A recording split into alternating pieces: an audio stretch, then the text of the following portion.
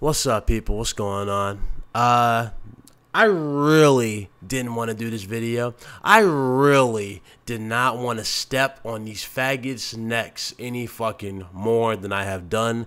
But it's time for me to finally put the final nail in these fucking morons that claim I don't know nothing of what I'm talking about. I hate to break it to you, but all my information I get from these credible guys right here, Digital Foundry. And not only that, I look into it myself with my own fucking I look into it with, obviously other articles, and I look into it before I make my my videos. Now, I want you to pay close attention to this, and I want you to see the exposure that happens, okay? True 4K, right? The beast is here. True 4K for $500. True 4K, 60 frames per second, uncompromised, right? Yes, you guys believe. Okay. I'm going to play this real quick. I guess I'm going to make sure this is 1080p. I want 1440p, but obviously, fucking, they don't have it in 1440p. I wonder why.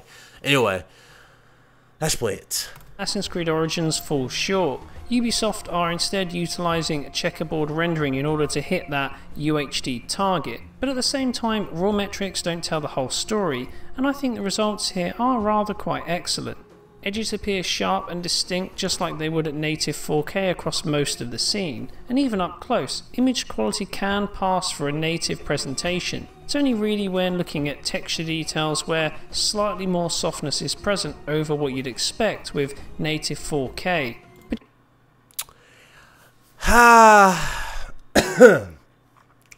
What happened? I thought it was true 4K. I thought it was true 4K. I'm sorry. I'm biased, right? I thought it was true 4K, 60 frames per second, uncompromised. I thought the system had everything else, right? Oh, but you just heard it from him. It's using checkerboard, and it's not even true 4K. It's rendered. It's dynamic. Now, before some dumbass says, well, we already know that, Ryan, so fuck off. Okay. Okay, bro. This right here is the final nail in the coffin.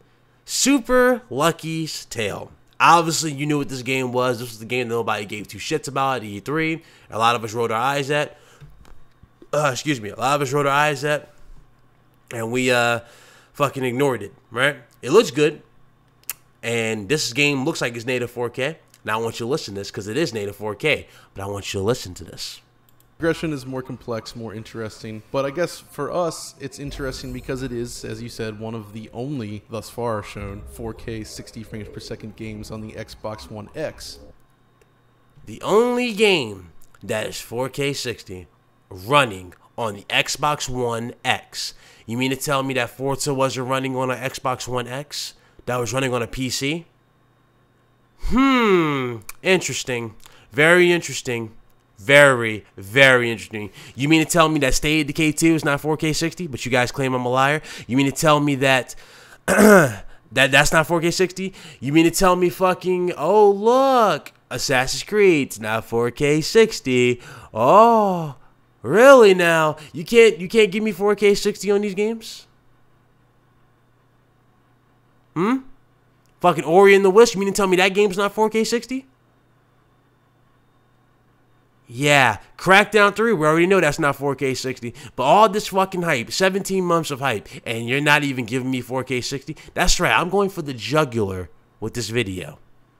I'm going to make you faggots cry more. But the video doesn't stop here. There's another little hint that he has to say. And unlike many other games at the show, this was actually running on real Xbox One X hardware. It was not a PC, and it's also built using Unity. Yeah, which kind of There you go. I will run it one more time for you. Actually running on real Xbox One X hardware. It was to show this 4K 60 frames per second games on the Xbox One X. And unlike many other games at the show, this was actually running on real Xbox One X hardware. It was not a PC, and it's also built using... There you go. There you go. There you go. Exposed to the fucking max. Exposed.